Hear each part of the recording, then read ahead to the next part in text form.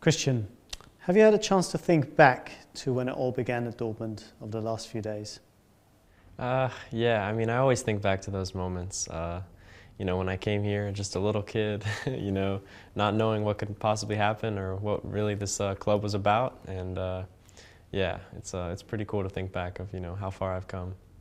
Was there something perhaps off the pitch that went differently to what you expected in a city of Dortmund with a new culture, a new language, etc.? Yeah, the only thing I could think of was going to school at a full-on German school. It was very difficult right at the beginning. That didn't exactly go as I had hoped, so that was tough.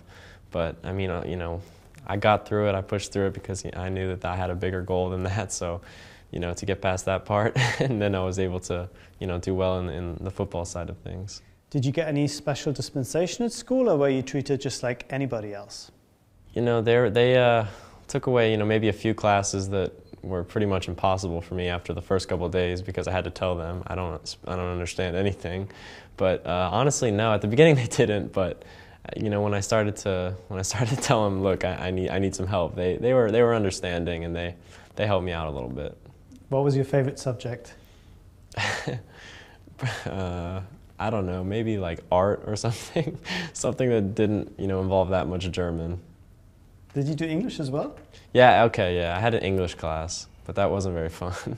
I was just, I don't know. Like the teacher would ask me for help and everything, and I would just kind of sit there, and I don't even think I got a perfect grade because I didn't participate enough in class or something, because I don't know. But that's how it goes. Yeah, it was too easy for you. Yeah. I think you told me last year, the year before, that you would recommend any player who's in a similar position to you to make the same step. Do you still feel the same way about that?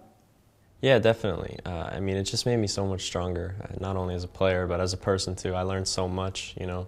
People here just, you know, nothing was easy to come over in Europe and to make this step. I'm really happy that I did it. Do you feel you were a pioneer in a sense, opening the door for the likes of Tyler and Weston? I don't know. I guess you could say that. You know, maybe I was one of the first ones, but I'm glad these guys are doing similar things, and they can see, you know, I was able to come here and I was able to make it, and you know, for them to come and, you know, do the same thing, I'm really happy to see them, and you know, we have a great, you know, relationship so that we can help each other out. Did they ask you for advice or your opinion before they made that decision? Yeah, we've talked about it. You know, it's not yeah, they're not asking me all the time because they need to experience things themselves. But whenever, I tell them all the time, whenever they need anything, that I'm here, and you know, they're the same for me. What did Dortmund do to really help you as a player when you look back over those few years you've been here? Yeah, I would say they challenged me. They, you know, they brought me right into, you know, a really great team and put me in a U17 team. I had great coaches throughout the way as well. And then, you know, I think they brought me up to, you know, with the pro team at the perfect time. They gave me a few trainings here and there, gave me a little test, and I think just the way they brought me up and, you know, were able to bring me this far, I think that's what I would say that, you know, was the best thing, and they've just always given me the opportunity. You've had a lot of different coaches, but Lucien Favre seems to be special. There's a lot of talk about his attention to detail. Is that the impression that you're getting from him as well? Yeah, I mean, if everyone says it, you know. But yeah, he's given us a lot. He's given us a lot of, you know, little input here and there on the smallest things, like you said. He really does, and yeah, I mean, you can see it in our team. You know, how we played this year, how we defend, and you know, how we attack. So it's been a really fun year.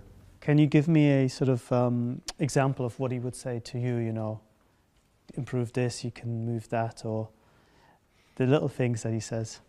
Yeah, just, you know, as an example, maybe when I'm on the wing and, you know, maybe a ball from the outside back gets played into a center midfield, that I'm already, you know, on a movement coming inside before he receives it, just so that this guy can know that he can play at one time to me on the inside.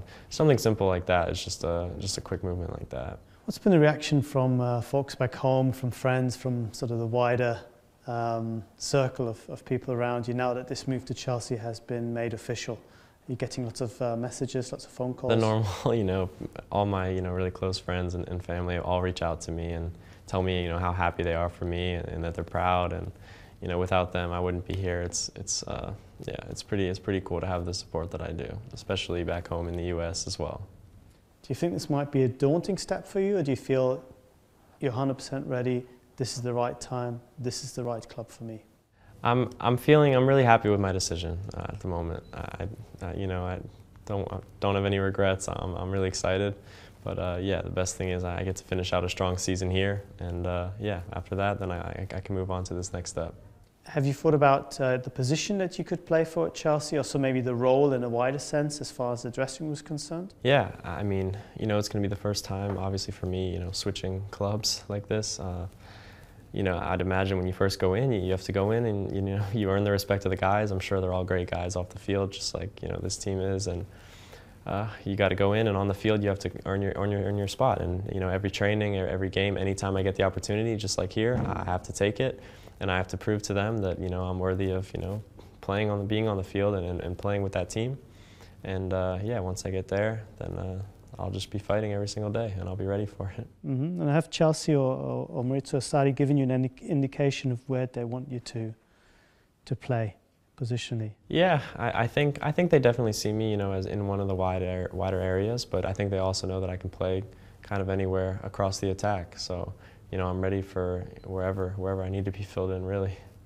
Can you explain to me why Chelsea and Sarri's football are such a great fit for you?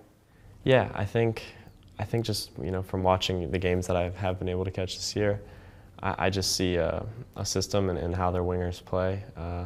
It's just a really good attacking, flowing system, and it's just football that I like to watch. I think they like to play out of the back. They're not afraid to play anywhere on the field, and they're also very free, once they get up the field. So it's just something that I like to see.